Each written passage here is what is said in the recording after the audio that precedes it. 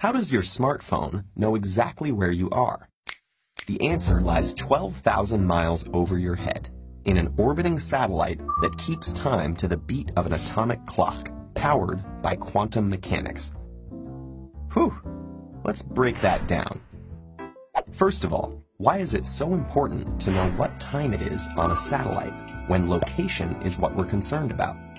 The first thing your phone needs to determine is how far it is from a satellite. Each satellite constantly broadcasts radio signals that travel from space to your phone at the speed of light. Your phone records the signal arrival time and uses it to calculate the distance to the satellite using the simple formula: distance equals c times time, where c is the speed of light and time is how long the signal traveled. But there's a problem. Light is incredibly fast. If we were only able to calculate time to the nearest second, every location on Earth, and far beyond, would seem to be the same distance from the satellite. So in order to calculate that distance to within a few dozen feet, we need the best clock ever invented. Enter atomic clocks, some of which are so precise that they would not gain or lose a second even if they ran for the next 300 million years. Atomic clocks work because of quantum physics. All clocks must have a constant frequency. In other words, a clock must carry out some repetitive action to mark off equivalent increments of time.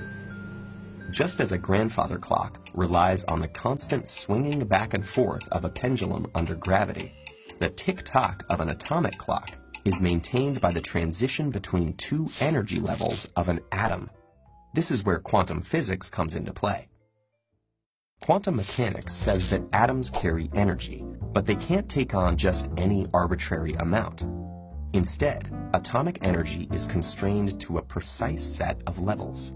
We call these quanta. As a simple analogy, think about driving a car onto a freeway. As you increase your speed, you would normally continuously go from, say, 20 miles per hour up to 70 miles per hour. Now, if you had a quantum atomic car, you wouldn't accelerate in a linear fashion.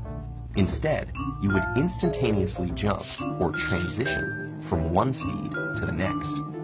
For an atom, when a transition occurs from one energy level to another, quantum mechanics says that the energy difference is equal to a characteristic frequency multiplied by a constant, where the change in energy is equal to a number called Planck's constant times the frequency.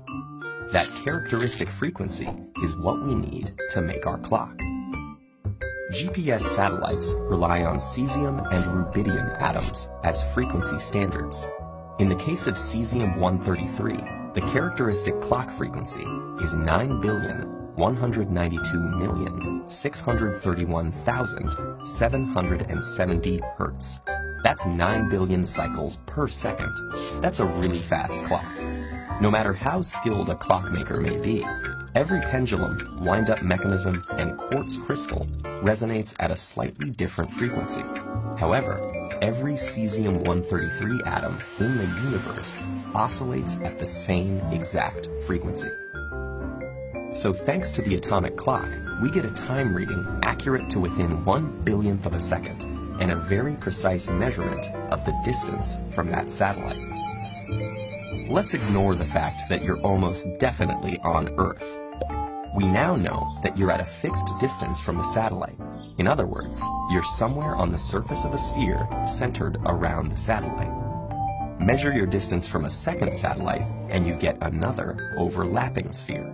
Keep doing that, and with just 4 measurements and a little correction using Einstein's theory of relativity, you can pinpoint your location to exactly one point in space. So that's all it takes. A multi-billion-dollar network of satellites, oscillating cesium atoms, quantum mechanics, relativity, a smartphone, and you. No problem.